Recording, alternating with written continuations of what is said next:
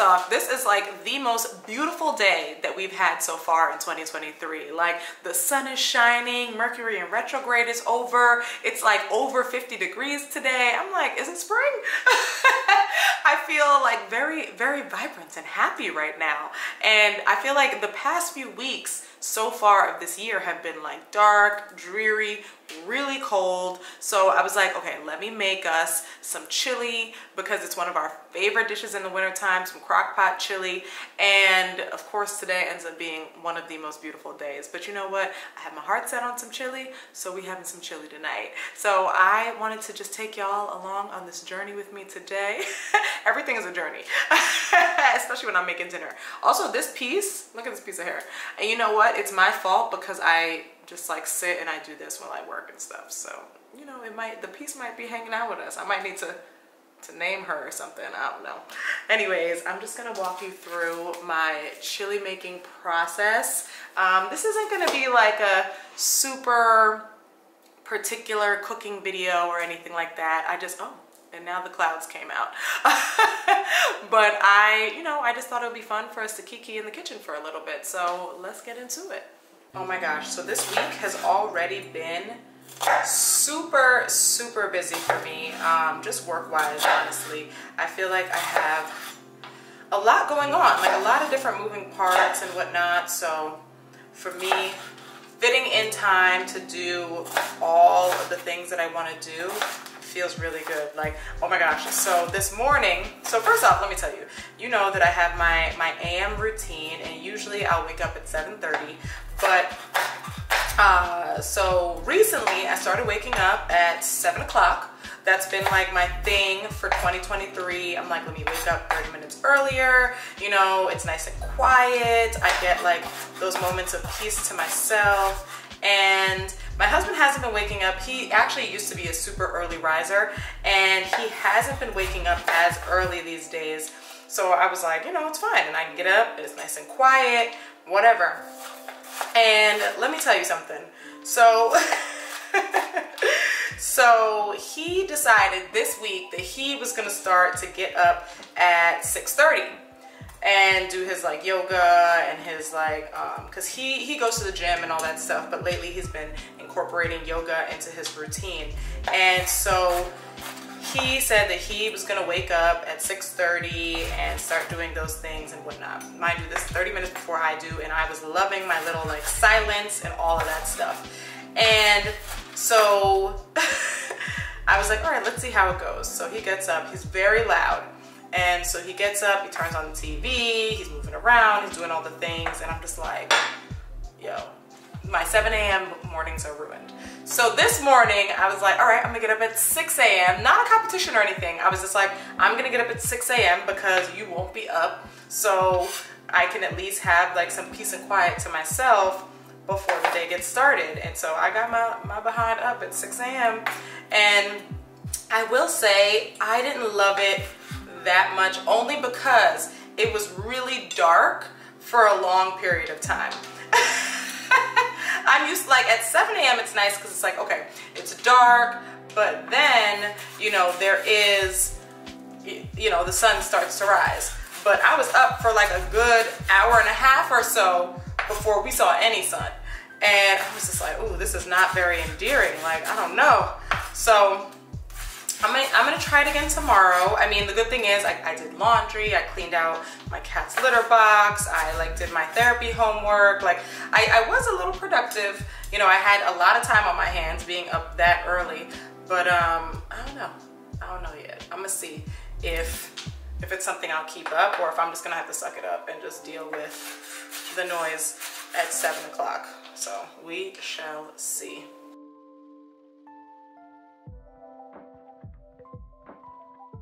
All right, so now that I have cut up all of the vegetables, so I cut up the onions, I cut up the scallions, the jalapenos, and the garlic, I'm gonna go and I'm actually gonna start cooking a few items before I put them into the crock pot. So I'm going to cook these delicious onions first. I love onions so much. Let me know if you love onions. I love onions, I love garlic. I like anything that makes my breath smell horrendous. My breath don't be stank, but I enjoy these things. They taste amazing.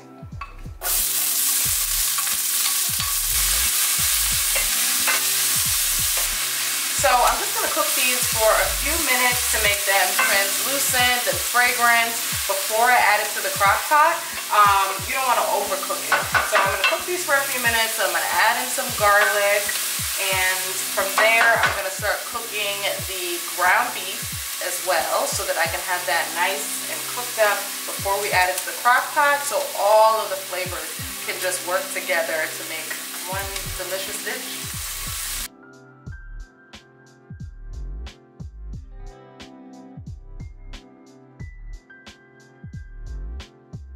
I'm adding a little more olive oil to this skillet because obviously the onions soaked up all the olive oil. So honestly, cooking is something that I have like grown to love as an adult. I didn't really grow up in the kitchen. My mom and grandma are like insanely good cooks, but they didn't necessarily like have me there helping them out or anything like that. I was mainly eating, taste testing, just there for the ride. And so for me, cooking is just something like, it just kind of goes hand in hand with the fact that I am a foodie. I love to eat. I love to try new cuisines. I eat pretty much everything. The only thing I don't like is broccoli, which is very crazy, but whatever. And I was like, well, if I'm gonna be a foodie, if I'm gonna love to eat so much, I need to know how to cook. So I just started experimenting and playing with different flavors, and I watch a lot of cooking shows, so I learned a lot about different ingredients and different flavor, different like flavor tastes and whatnot, flavor palettes and whatnot. And I don't know, I just got in there and just started cooking. I'm not, obviously not like a chef per se, but I definitely know how to throw down. I love entertaining for my friends and putting together like a big spread. I love having my friends over for dinner. I don't know, it's just something about like having people eat your creation. It just feels so good. So we're gonna put some salt and pepper now that the meat is starting to cook through. I'm gonna add some salt and pepper. You know, we gotta season that meat up. Yeah, and for me, like different seasonings and spices are really important. I'm Jamaican, so you know, when it comes to seasoning something up, child, I know how to season up a good carrot. I do not play when it comes to my seasonings and making sure that my food is very well flavored. And so, you know, we gotta make sure that this chili right here is definitely on point. You know, I really wanted to make something that would last us for a few days. I know it's like the middle of the week, but David and I aren't going out this weekend, or I'm not going out this weekend. I think he has something, but you know, I'm not trying to cook, and it's better to just save a little bit of money. So having this chili that's gonna last us for a few days is so clutch and perfect. And you know, it's one of my favorite things to make in the crock pot. What are some things that you like to make in the crock pot? Let me know in the comments, and we can share some recipes. That is one of my favorite things to do, so make sure y'all share some recipes in the comments section below.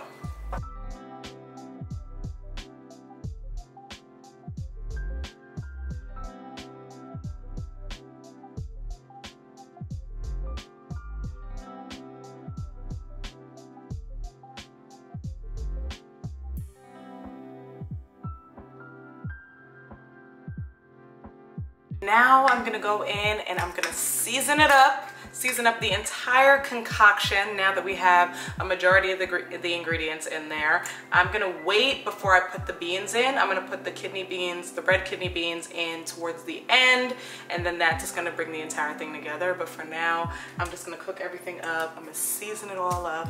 Oh my gosh, so I'm really obsessed with my little, I don't know, like my little jars for my for all of my seasonings. If you follow me on Instagram, you'll see that I recently did this. I recently like redid my entire spice cabinet because it was looking real crazy. Like, oh, look at it, it's so beautiful.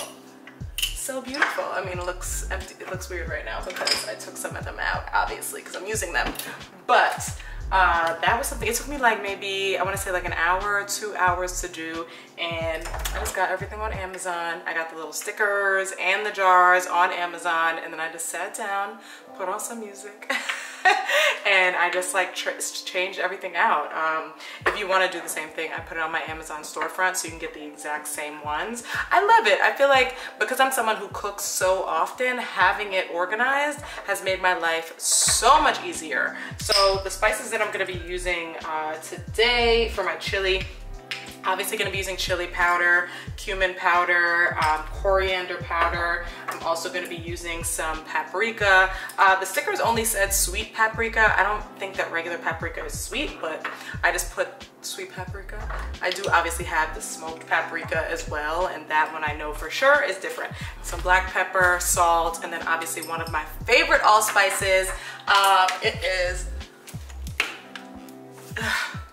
called, so this is one of my favorite allspices. It's by Badia, and it's their complete seasoning, sazon completa, and it's like my favorite. So I just put like a little bit of this in there too to give it like even more flavor, but I don't want to, you know, take away from the chili flavors, the natural chili flavors. So I'm just gonna put a little bit of this in there as well. Yeah, so I'm just gonna season this thing up and then let it sit for a few hours, and then I'm gonna revisit it a little bit later on this afternoon and add in the kidney beans, stir it up some more. I'm gonna check on it every so often, because when you cook things in the crock pot, you gotta be mindful. So I'm gonna start seasoning as I talk, but when you cook things in the crock pot, it's important that you are actively like seasoning as the hours go on. Like, don't just season one time and then expect it to be fine once you check on it in a few hours. You gotta keep tasting it, making sure that the seasoning, the flavors are coming through. Yeah, I think that's super, super important. I think when I first started using a crock pot, one of the mistakes I made was just like, I seasoned it up and then I just left it. And I was just like, why does this taste like nothing when I put all these seasonings in there? And that is because I wasn't continuously seasoning it as it cooks, because sometimes I think like the flavor and whatnot kind of cooks out instead of like cooking in and seeping in. So, you know, just be mindful of that. But after I put this in there, I'm gonna start making the cornbread. I'm just gonna get that over with because I have a few things to do for work as well. So I just wanna make sure that everything is just cooking and moving so that by the time that I'm done with work, I can just take it all out and plate that thing, you know what I'm saying? Next up, cornbread. And I'm just gonna start by saying this. I'm Jamaican. I didn't grow up eating cornbread. I lived in Florida, but I'm not Southern. So if y'all make cornbread differently and I'm not doing it the right way, etc., etc., don't drag me too hard, okay? I think I make a really good cornbread. It tastes very good. It tastes just like the cornbread whenever we go to different like soul food restaurants and whatnot. So, you know, whatever. But about to make some. Got me 2 boxes of that Jiffy corn muffin mix. About to whip that up right now, and it shouldn't take me too long. All right, so you probably already heard the oven behind me. It is heated up. Now it's time to just mix this bad boy up. I got this amazing mixer from my mom. I'm not gonna use it yet, Mom. I know you're watching. I know my mom is watching the video right now. I'm not gonna use it because it's just like a little cornbread. It's nothing big, but I will be using my new mixer in a baking video or any video that calls for me to bake anything in the near future. I promise. I promise. So Mom, don't read me. Everybody, don't read me today. But yes, all right, let me go and make this cornbread because like I said, I got some work to do. And as you can see, the sun is going down because the sun sets super early all the time these days and whatever. All right.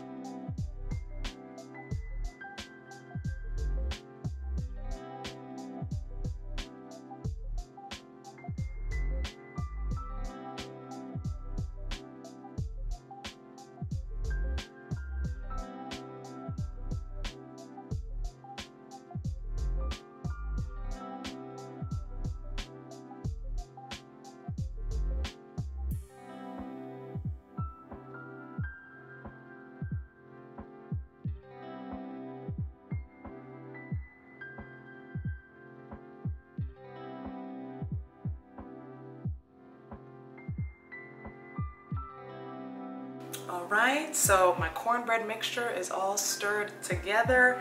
Let me taste it before I put it in the oven. You gotta always taste everything as you go along.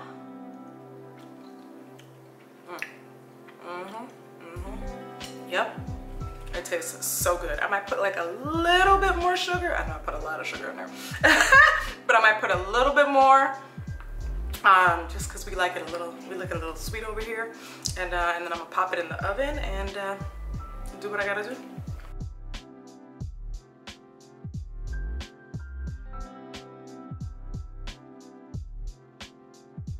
So this is what happens when you're not paying attention. I was working and the alarm went off to let me know that the cornbread was done. So I checked on it, but it still needed a few more minutes. And I completely forgot that I had left it in there for a few more minutes. And now the edges are a little bit dark. It's fine, it's fine. It'll still taste really good. So what I like to do while it's still hot, that's when I like to just cut it into squares because it's a lot easier to just glide the knife through. Oops, don't want to burn myself. But yeah, it's easier to glide the knife through when it's hot, so I'm just gonna go through and cut it now. But I'm so sad that the edges are a little bit dark. You know, this would never happen if I wasn't shooting this right now.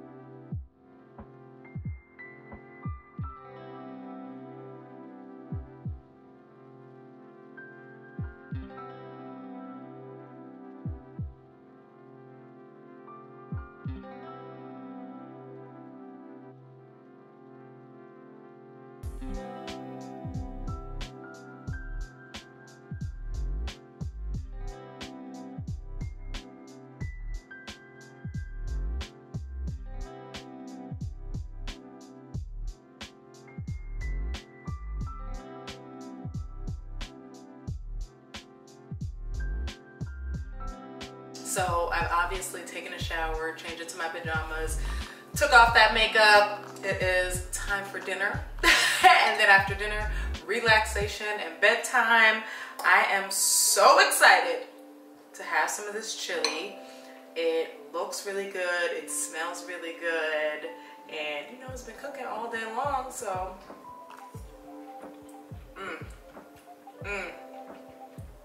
no. Who's the cook? Also, this cornbread. I don't know about you, but I really like sweet cornbread. I love cornbread that's super sweet. So obviously I put like some honey on top, like I drizzle a little bit of honey on top. And I just really, really love like a sweet and savory combination of food. So for me, this is like the perfect meal, period. I am just like in heaven right now and I wanna like go hard, but obviously I'm still on camera. But I just want to say thank you so much for cooking with me.